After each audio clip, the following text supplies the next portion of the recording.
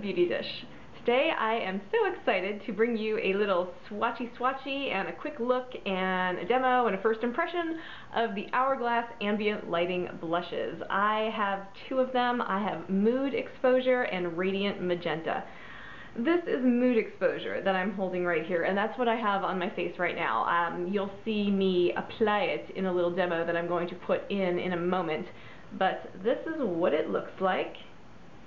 And if you haven't already heard, the Ambient Lighting Blushes are Hourglass's new release for spring, and what they did was create a blush that's fused with their now famous ambient lighting powders. And the ambient lighting powders are sort of finishing powders that create different effects on your face, kind of like a candlelight or a sun-kissed, or, you know, that kind of luminous light effect, you know, with these various powders.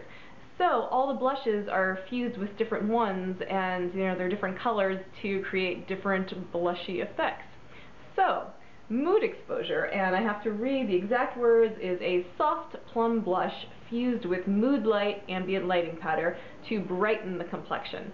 And I just really liked the plummy kind of dusty rose look of it, and I've never used the Mood Light ambient powder, so this one was definitely one that I wanted to get my hands on. I also got the shade Radiant Magenta, which is the first one that I was really attracted to, and just so you can see, they come in a box like this, and let me get the Radiant Magenta, and gorgeous little compact. It's kind of, it's not really, it's like a pale gold. It's like, it's almost like a silvery gold, if that's even a thing, but there you go, that's Radiant Magenta. And the description of this one is golden fuchsia blush combined with radiant light for a summer glow. And I love the Radiant Light ambient powder. It's in the little, the trio palette that they put out for the holidays, and I really like it. I'm wearing it today. I mostly dust it around here to sort of contour and brighten and just make my face glow, and I love it. And I loved that bright magenta, or fuchsia I guess they call it, blush. So I was really excited about that, and I have not tried this one on. These just came in the mail today. So let me swatch. I'm wiping my hands off, keeping it clean.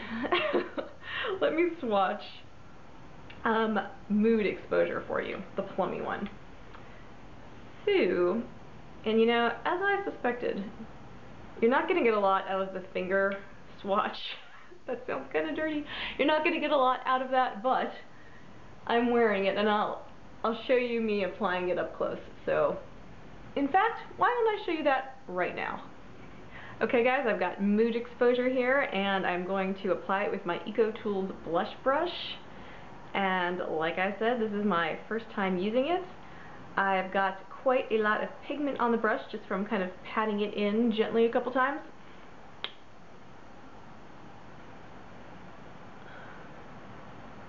Looking good so far. So yeah, it's not doing anything funky, you know, that a normal blush wouldn't do, you know, not that it claimed to. It applies really evenly. I did not have to really blend out the edges or work very hard. That's pretty much it. Maybe I don't know if my placement's a little too high, but that's really another topic, I guess.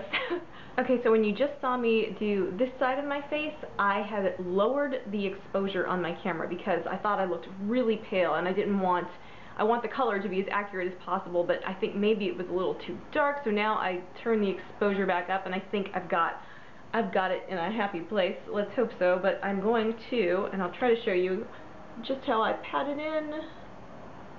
Just like that. I can see the pigment on my brush, and let's get some more.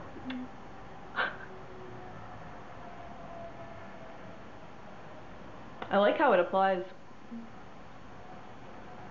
I really like the color. It kind of reminds me of one of those adaptable blushes. It's like, it's not pink and it's not peach, and it looks very plummy. Like it looks like dusty rose or a mauve in the pan. But on my face it just looks kind of naturally pretty. Okay, so there's the demo. I did swatch the, what is this called? Their names are all confusing me. Radiant Magenta. You can see that a little better, and you can see the difference between, you know, where the Radiant Ambient powder is and where the bright fuchsia is. And here I am applying it. Okay guys, now I'm going to try out Radiant Magenta for you. And here it is. Okay, this is my first time trying it, and I'm coming to you one day after filming the rest of this video. So I can tell you how mood exposure wore for me, and I had it on for about 10 hours yesterday. That was actually my makeup for the day, and I went out that night, and it wore beautifully. I didn't notice any actual signs of wear and tear. It didn't get blotchy, it didn't fade, I mean, essentially. And I do have dry skin, so I'll say that right there as a caveat, but I saw absolutely no real change, and I didn't touch anything up. I don't even need to blot my skin in the winter, I'm so dry. Okay, so Radiant Magenta, back to where we were. There's definitely a nice kind of heat and pigmentation to this color. I mean, it's a very, very bright pink in the pan, fused with that Radiant Light, which is the sort of bronzier ambient lighting powder. And I like it. I think maybe with my kind of darker, taupey, cool-toned eyes, it's not ideal. But, you know, that's kind of my bad. What I really should do is have, like, bronzy gold makeup and everything. This, to me, was going to be the color, or it will be the color that I wear all summer. This applies really the same as mood exposure. I find that the edges just blur. It's really kind of amazing how easy it is, and you don't have to blend it or worry about any of that harshness. And I'm sure, you know, the brush you use comes into play, but still, I always use this brush when I do blush. Like, really, all the time. I really like it. This is the same blush I used for the mood exposure. Sorry, I have a little speck there.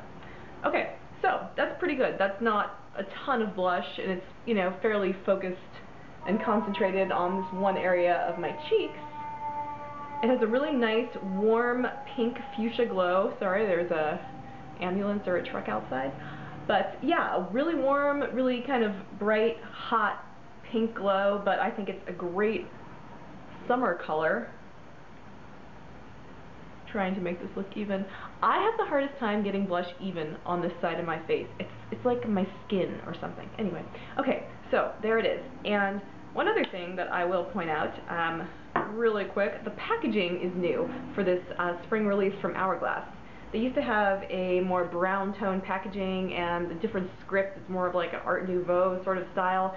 And I was reading on their website that they, you know, made a conscious effort to kind of revamp the brand logo, and this is the result, and I really do like it. If you are interested in seeing more swatches, I just saw on YouTube Flower Bombs 31 Natalie swatched 4 of these colors. She has the 2 that I have plus 2 more, and then Tara Babies has all of them, and she swatches them, and she even shows them to you next to the ambient lighting powder that each blush contains, which is really cool to watch. So I will put their links below in my description box if you want to learn even more and all there is to know about these products.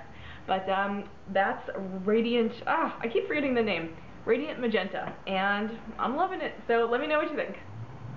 I hope that seeing me actually applying this stuff was really helpful to you if you're deciding if you want to get your hands on some of these blushes or not. Some more background information: they cost $35, and you get 0.15 ounces of product. The price, compared to the ambient lighting powders, which I believe are $58, the price didn't make me cringe as bad as paying for those ambient lighting powders did. So, because a really great blush, I don't know, I feel like is worth it. To compare, a NARS blush is $30 for 0.16 ounces. So you get a skosh more product, 0.16 versus 0.15 here, for $30 versus $35. So it's kind of comparable if you ask me, and you know, I don't really think it's a gimmick. I mean, you can see the ambient powders fused with the color. It's a pretty cool idea. There's no other product like that that I know of on the market. There are 6 colors in all of these blushes, and they are currently available on the Hourglass website, but they're kind of going in and out of stock as they kind of keep replenishing the supply. And I got mine from Sephora because Sephora is officially selling these on February 21st, but they offered VIBs a chance to buy them until February 1st. Just if you're a VIB, you could get them on the website. And if you've been following my channel or me on Instagram, you know that I am doing a January and February no-buy, and at least a makeup no-buy. And I have bought a couple of makeup things, that's another story, but when these little guys came along, I held out. I thought, I'll just wait until March. I'll get them, because I wanted to get them from Sephora, not from Hourglass. I like my VIB points. But I could not wait, and well, actually, then they were available for VIBs early, and I was like, oh, maybe, and then I kind of decided to wait, and then I saw that a few colors were sold out already, but the 2 colors that I knew I was going to get were still available, and so I did it. It happened. And I'm really kind of glad. I'm really excited. I'm glad I could show you this little quick look and demo, and I hope it helps make your decision easier. If you have any other questions for me, please do ask in the comments. And thank you so much for watching. I hope you guys are having a wonderful, wonderful day.